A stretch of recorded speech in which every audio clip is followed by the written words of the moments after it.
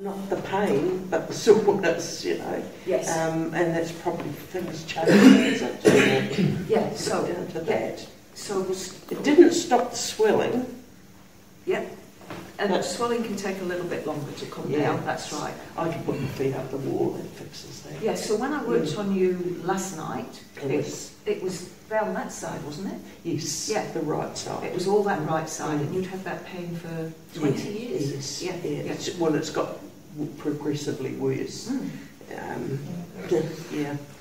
So, and I thought, well, I'll come and see you again tonight. Yeah. And see if you can do something for me in my neck where my air passages seem to keep collapsing. And sometimes it can happen any time, and I find myself going, making a funny noise. And it's quite a critical one, that's why they've pulled her out, because without air, you can't really hear, can you? So it is something that we need to work on. Yeah. So you had a good night's sleep last night? I couldn't believe it. I kept waking up. Because you see, to turn over in bed, it's a major. Yeah. Because of the pain. So you grit your teeth and do it. But mainly I go to bed to stay in the same position. Psychologically, over the years, I just stay still and it won't hurt. Yeah. Yeah, so, and then when I got up, my knees are going, what? And then crack with that one. Yeah. So I don't know what that's about, but I presume it's things energy moving and everything's going right. Yeah. Yes. Cool. Right, let's see. So I'm very pleased with that. Excellent. Okay. So let's see what we can do with your breathing.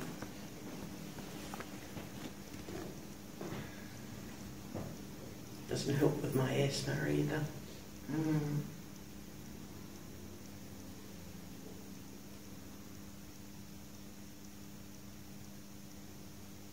There's a lot of asthma in New Zealand, a lot more asthma here than there is in the UK. I found that being around olive trees does it to me. Oh yeah. It can be different things for different people, particularly around the Taranaki area we found.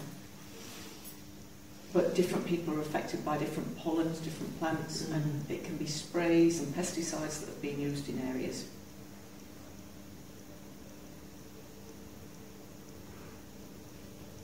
Now, we're not necessarily going to know during this session if it's fixed. It could be weeks later that you can report back and say, oh yeah, I've not had any more problems. Because it's one of those things where those tubes can collapse on you or not, can't they? So, yes. Yeah.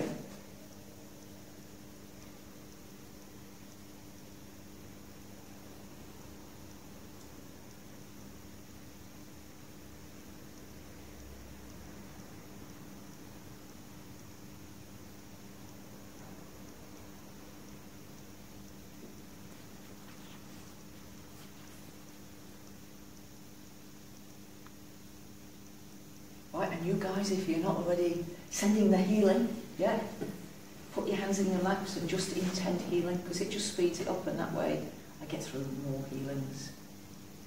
Can help more people.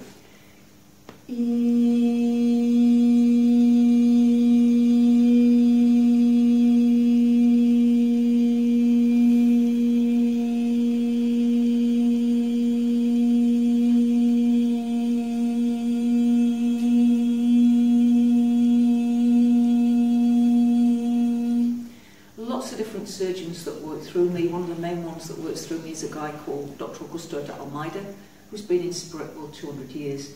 And one day I was very much in awe of him and what he could do, and the response that I got back from him was this: look, if you'd been in spirit world 200 years without a wife, without kids, without bills to pay, you wouldn't think and act as he does. He doesn't see himself as superior to us in any way.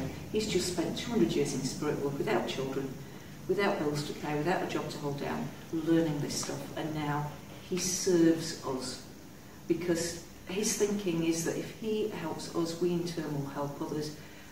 At some stage he's going to reincarnate. His offspring already reincarnated on the earth, and we all need to get on together and have a peaceful world. Now, what can you feel happening at the moment? It feels like something sort of blocking. It feels like there's a lump Yeah. That's right. Yeah.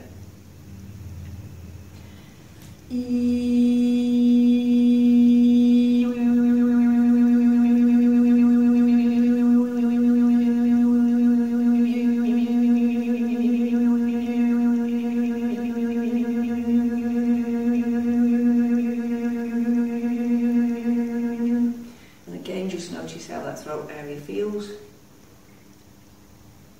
I can feel something, but it's hard to sort of explain it really. Can you still feel that lump there, or has that gone No, down? it's gone. So you notice the different sound. That's a particular shaman that comes through to do work. He just found it, pulled it out of the energy field. I reckon that might be fixed. That might be fixed. Time will tell. Yes. We'll watch So this I'll come and space. see you because you won't be back in this area for a while. So. No, usually it'd be about December time. I get round Auckland quite a lot because it's local. Yeah. Awesome, give a round of applause.